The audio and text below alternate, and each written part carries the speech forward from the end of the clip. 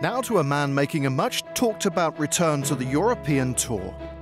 Paul Casey relinquished his card in 2015, but now he's back, and Anna sat down in Abu Dhabi with a man clearly focused on winning his place in Thomas Bjorn's European Ryder Cup team in September. Paul, this is such an exciting year for you. You're back playing on the European Tour, which opens so many doors, namely the Ryder Cup. Now that it's here at the start of 2018, how are you feeling about the season ahead? I feel great. I really do. You know, being away for 3 years, it was when I first, stepped back, being at events such as the Open Championship back in the UK, it was kind of pulling on sort of many emotions, heartstrings that I miss playing in a Ryder Cup, for example. Knowing that I'm getting older, 40 now, there are not that many opportunities left for me. So I would dearly love to play another Ryder Cup, especially in Paris. I mean, what a scene that's going to be.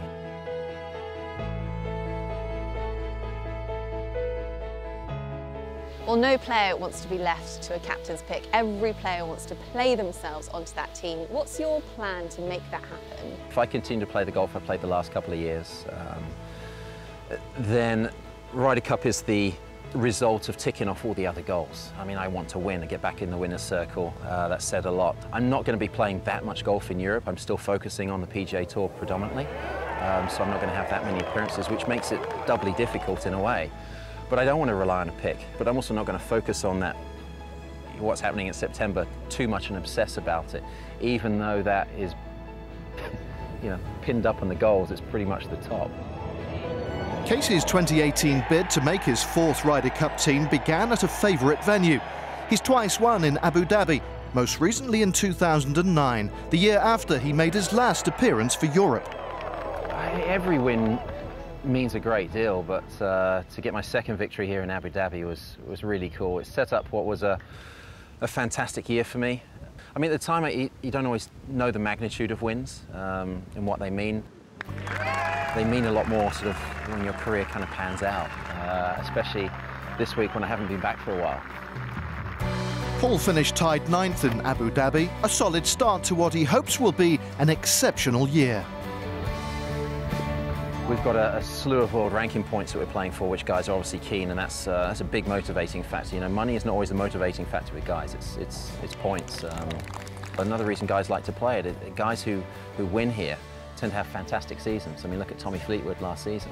It can be a springboard to a great season, so another reason for being here.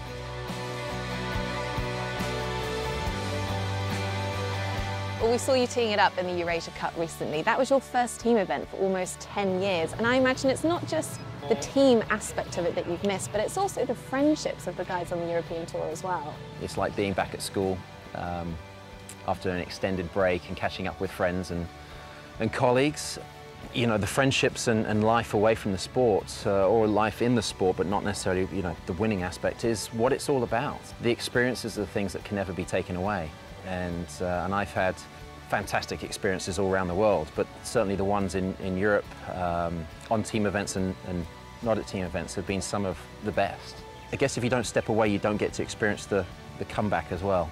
You know, I stepped away for the right reasons, but I'm coming back for the right reasons as well. Well, Paul, it's great to see you back playing on tour, and best of luck for the year. And fingers crossed we'll see you there in Paris in September.